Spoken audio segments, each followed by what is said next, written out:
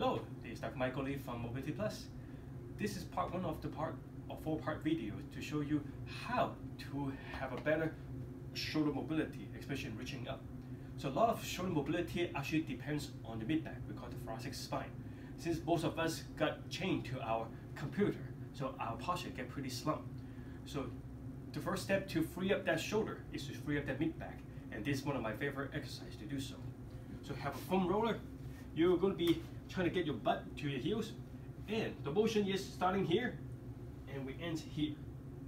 So we're trying to reach forward as far as you can. You should feel a good stretch between the mid-back as you do so. So I'm going to do a couple more times. Reach forward, breathe out, and again.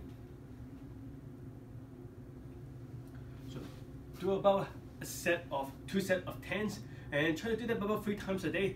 That will be the first part to free up that shoulders. So stay tuned for more to come. This is Dr. Michael Lee from Mobility Plus, here to help you to move better, to feel better.